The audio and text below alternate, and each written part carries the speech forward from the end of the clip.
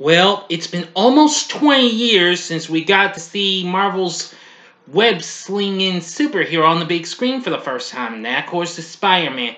I've seen all these movies, and I just saw the brand new one, Spider-Man No Way Home, now playing in theaters. But his old webhead's newest venture into the MCU, another web-slinging super cool adventure of a hit, or is old webhead just hanging on by a tiny little thread? Watch this spoiler-free review and find out. Big D's Entertainment Rankings and Reviews. Enough said. So greetings, my fellow YouTubers, and welcome to Big D's Entertainment Rankings and Reviews. My name's Doyle, better known to you as the Big D, and this time around I bring to you a spoiler-free review of the just now released new superhero flick, Spider-Man No Way Home, released by Columbia, along with Marvel Studios. This, of course, is the 27th film in the MCU, and the third film of Spidey in the MCU, but of course this would be the 8th overall, well, no, wait, scratch that, take that back, 9th overall Spider-Man film, counting the anime into the Spideyverse. Into the Spider-Verse, excuse me. Anyway, John Watts is back as the director, and Chris McKinnon and Eric Summers wrote the script. Tom Holland's back as our title character, along with Zendaya, Jacob Batalon, Jon Favreau, and Marissa Tomei all returning. Plus, we also have Benedict Cumberbatch, Jamie Foxx, Willem Dafoe, Alfred Molina, Benedict Wong, plus Andrew Garfield and Tobey Maguire, the original Spider-Man, and the more recent Amazing Spider-Man back. Well, I'm only going to give you just a heads up on just a little bit on the plot. This time around, Peter Parker as Dr. Stephen Strange, who of course will be seeing his long-awaited new second movie next year, to make his identity as Spider-Man a secret again with magic following its public revelation in the end of the last film. But this breaks open the multiverse, allowing 5 supervillains from alternate realities who have fought their own versions of Parker to enter his universe. That's all I'm telling you. I'm not telling you no more. I will not give you heads up on what you're going to be seeing. All I'll tell you is you must stay through the movie to see a mid-credit scene and a coda. Of course, it's a post-credit scene. But I'm not telling you what those are either. I will not be spoiling this whole movie. So anyway, this film was just so awesome. I loved it. It was just a superb blast. From start to finish. Michael Giacchino, or how the heck you pronounce that, I apologize if I mispronounced it. His score for this was really good. Well,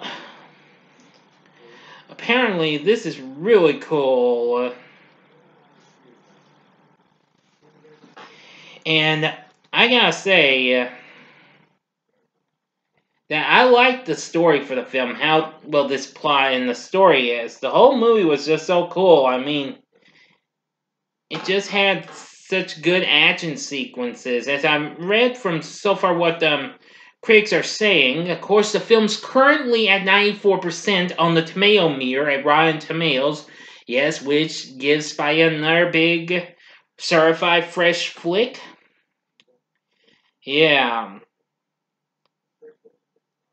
According to the site's critical consensus, it reads that a bigger, bolder Spider-Man sequel, No Way Home, expands the franchise's scope and stakes without losing sight of its humor and heart, which I totally agree. And CinemaScore gave this an A+, very rare and what have you.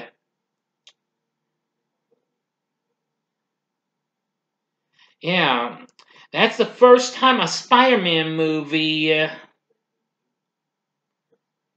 well, the first live-action Spider film to ever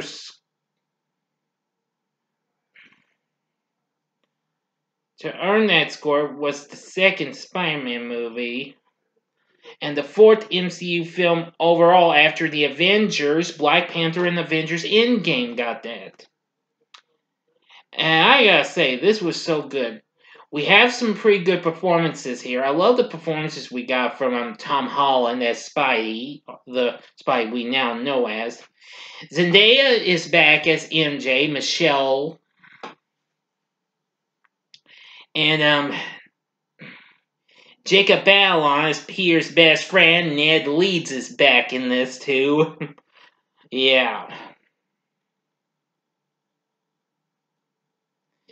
And of course, but it was great to have some of these people in this. Benedict Cumberbatch as Dr. Stephen Strange.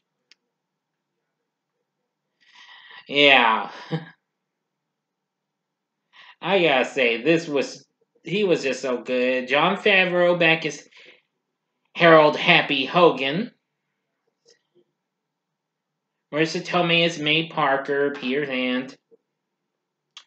But now I will say it's really cool to have having Tobey Maguire of the Sam Raimi Spider-Man trilogy and Andrew Garfield, who I thought he wasn't going to come back, but it seems I think somebody was just being a troll or something like that, telling us he wasn't interested. But he's back too, and well, Holland's Peter refers to Toby's Spidey as Peter 2 and Andrews as Peter 3. That's the only bit of heads up I'm giving you, but that's all I'm going to tell you. I'm not telling about much more, but now we have Willem Dafoe as Norman Osborn, alias the Green Goblin from the first film. Alfred Molina as Dr. Otto Octavius, a.k.a. Dr. Octopus, Spider-Man 2. And Jamie Foxx is Max Dillon, alias Electro, which actually looks much better than what he did in Amazing Spider-Man 2. I mean, now he gets a better look later on in the movie. He still looks the same, though, at first, but soon, much better.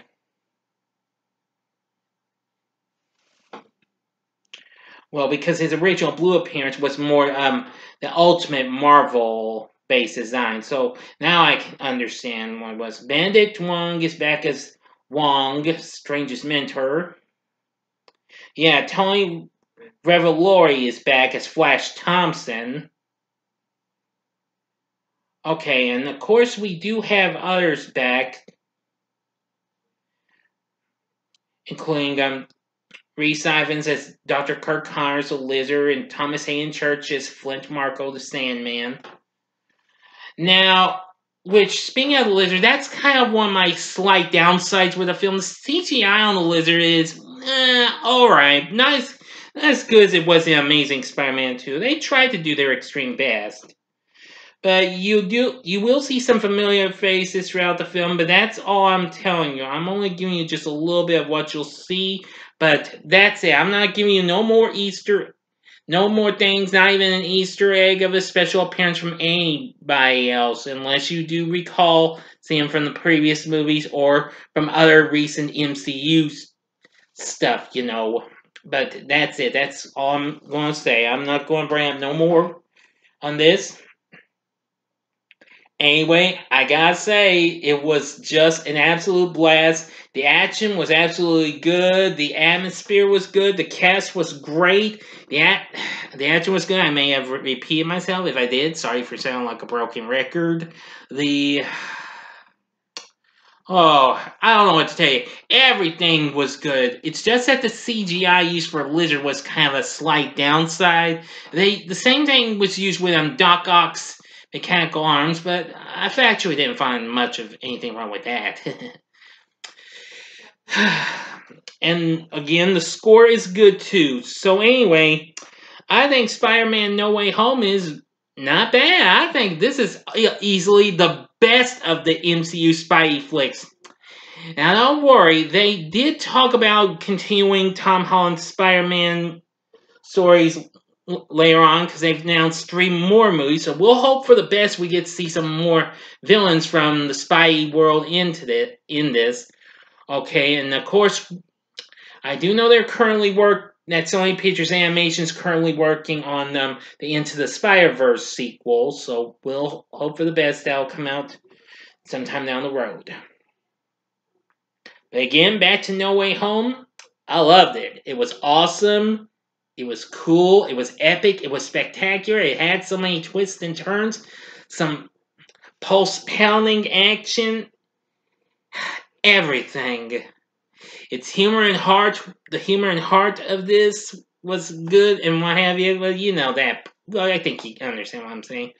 So, this is a film you gotta go see. See it while you still can. Nah, I'm just kidding. It's just got released, so see it. I don't care what you think. You gotta go see this movie. Alright, enough said. So with everything said, I'm going to give Spider-Man No Way Home 5 stars, which means on a scale of 1 to 10, it's easily going to get a 10. Most definitely. Anywho, so what are your thoughts on Spider-Man No Way Home?